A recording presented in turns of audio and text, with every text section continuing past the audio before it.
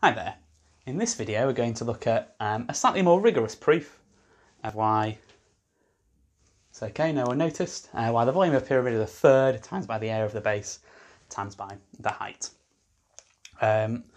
So you might have seen a slightly less satisfying intuitive demonstration showing that it's a sixth of a cube, and I'm working it out that way, but in this case we're going to prove it a little bit more rigorously.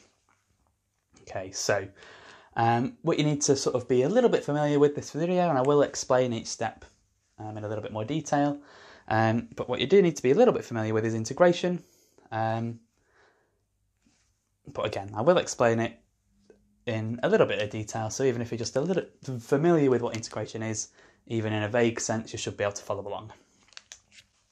Okay, so what we've got is we've got a pyramid, we've got a base with an area of A, and it's got a height of h. And what we're going to do, sort of in a more general sense, is we're going to chop this pyramid into lots of thin layers, and we're going to add up the volumes of each of those layers. And if the slices are thin enough, actually if we make the slices infinitely thin and add up infinitely many of them, then it's going to be exactly the volume of the pyramid. So that's our general strategy. So what I've done is I've drawn on one of these slices, and our first step is to find the volume of one of the slices. Now that's sort of got two steps really. We need to find the area of this pentagon, and again this is a general shape, it could be any shape, and in this case it's a pentagon, but we need to sort of find the area of this pentagon, and then we need to times it by the width of the slice, which is delta x. I've called it delta x because it's a small change in x, and it's really, really small. And we can do some math to deal with that in a second. But the first thing we need to do really is find the area of this shape.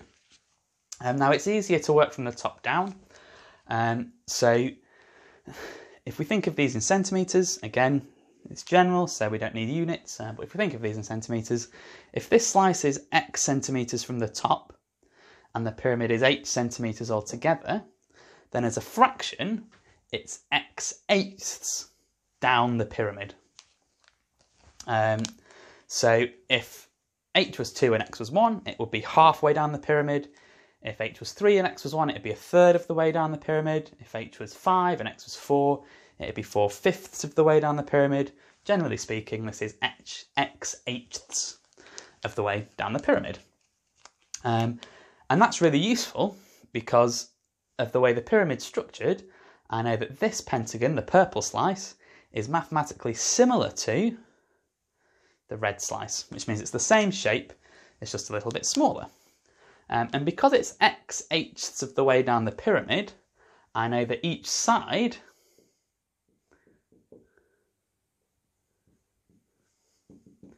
is x eighths as long as the base. Okay, which means the scale factor is x eighths. Now if the scale factor is x eighths for the lengths, then I know that the scale factor for the area is that squared. So my scale factor is x eighths squared, that's my area scale factor, which means that the area of the purple pentagon is equal to x eighths squared, the area of the red pentagon at the bottom. So my area of each of these purple slices, the area of one of the faces, is x eighths squared times by the area of the base, which means the volume of one of these purple slices is x eighths squared times by the area of the base times by the width, delta x. Oh gosh, that's a bad delta, isn't it? Delta x. Okay, good. So on to our next step. Okay, so we've just found the volume of the slice, and now we're going to look at how we can add up all those slices and then make them really, really thin so that the volume of the sum of all those slices is equal to the volume of the whole pyramid. Okay, so let's have a look at that. So what I'm going to do is I've got the volume of each slice at x down the pyramid is equal to this. So what I'm going to do is I'm going to add up. Now this is the Greek letter sigma, and it just means sum or to add up. So we're going to add up all of these volumes. Now the first one we're going to add up is where x is equal to 0. It's this slice right at the top. So x is going to go from 0, and it's going to go all the way up to where the slice right at the bottom, where x is h of the way down. That's going to go to h. Now you might be thinking, well, if x lines up with the top face of this slice, for it to start at 0, then this bottom face of this slice is going to hang over slightly. But because we're going to take the limit later on, you don't really need to worry about that, because this delta x is going to be so thin that it's going to make no difference, okay, to our final answer. So we're going to find the sum of all these vx's. And we are going to do h. We're not going to do anything silly with h minus delta x, because we'll get the same answer. So that's equal to the sum between x equals 0 to h of this guy. So x over h squared a delta x. Okay, now what we're going to do, the volume of the pyramid is exactly the same as this in the limit when delta x goes to 0. Okay, so if we make delta x smaller and smaller and smaller and smaller and smaller and get it closer and closer to 0, infinitely close to 0 in fact, when we add up all these slices, that's going to be exactly equal to the volume of my pyramid. Now if you've watched any sort of videos on integration before, you'll know that the limit of a sum as delta x goes to 0 is actually just the integral. So what we're actually going to do is we're going to integrate from x equals 0 to h. We're going to integrate this guy here. Let's keep the colours the same so we know where they've all come from. And we're going to integrate this guy here. So x over h times by the area times by, now the limit as x goes to 0, we swap this delta x for a dx in calculus. It's just a little notation thing. And that should be a squared. So now all we need to do, we've got our integral and we need to integrate that. So hold on to your hats because it's about to get integrally. Okay, so final step, we need to integrate this thing here. So what we'll do first is we'll just tidy up slightly.